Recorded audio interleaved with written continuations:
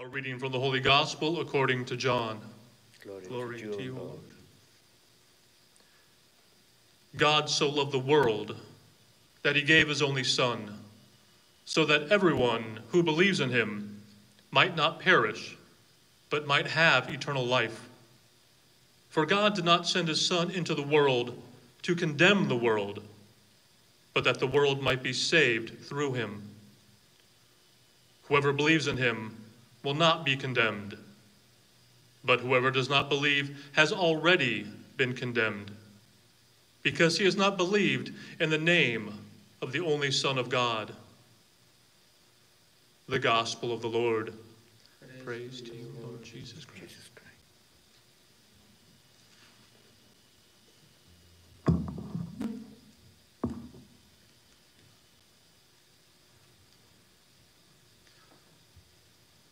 Love was certainly the central theme of Jesus' ministry.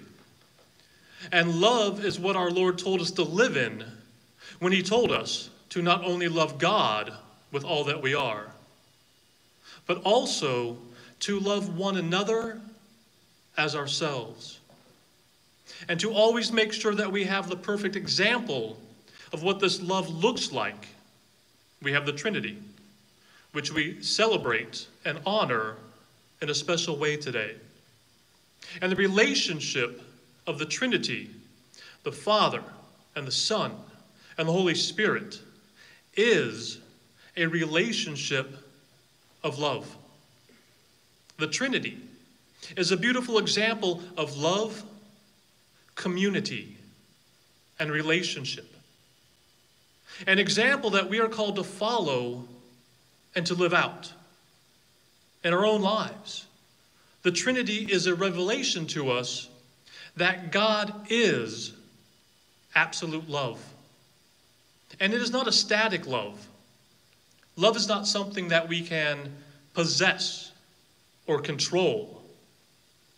Actually, we can only experience love by truly engaging in the act of loving and in participating in relationships that are based in love themselves. Love can only be action. The love that dwells within the Trinity, that love that God has for us. It's a dynamic love that encompasses all aspects of love, of relationship, and of community. So think about it. Try and visualize it. And I think most importantly, try and feel it. The Trinity is love loving us. And that, my friends, is love in action. God loves us so much that he came down here to be with us, to identify with us, to walk with us, to teach us, and as our gospel tells us, to save us. Again, love in action. And Jesus shows us all throughout the Gospels what it really looked like to put this love into action, to be willing to be of service. We see how we all must be willing to get on our hands and knees and wash the feet of one another, to wash the feet of our neighbors, just as Jesus modeled for us. And that right there, my friends, is a beautiful vision of the type of community that the Trinity calls us to live out in our own lives. Love. Love at its base is the greatest strength that there is. It's out of love that we actually put ourselves into service for one another. It's out of love that we may be willing to put our lives on the line for one another. And it's important to know that things like hatred and racism and division, those are based in absolute weakness. They are based in the fear of love. They are based in the power of what love can do. And it's with that great love that we can and we will drive out and crush the weakness of hatred, the weakness of racism, the weakness of anything that tries to separate love, that love that God has for all of his children.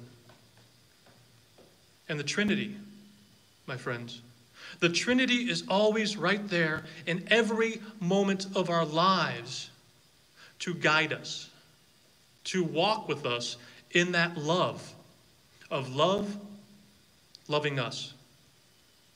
Think about how many times throughout our days that we call upon the blessing and the love and the relationship of the Holy Trinity before our morning prayers.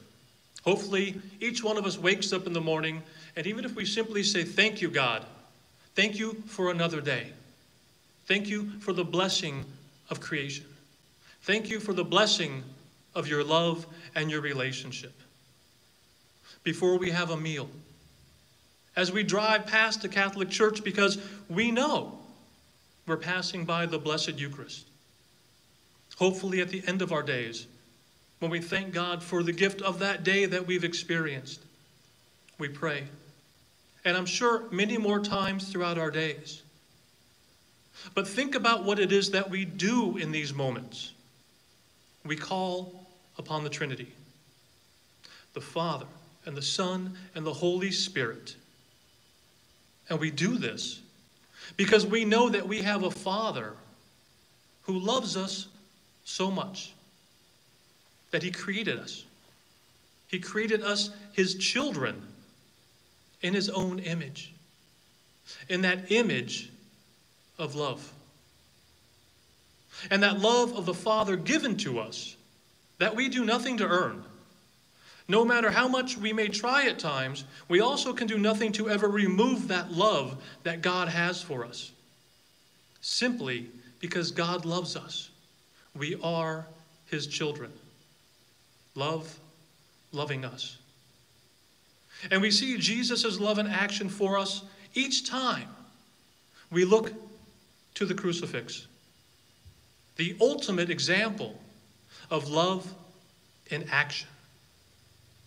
And we know that we have a Holy Spirit who not only guides the church, who not only guides us, but when we are truly open to it, when we are in a relationship with the Holy Spirit, it guides us in each one of our actions, each one of our moments throughout our days.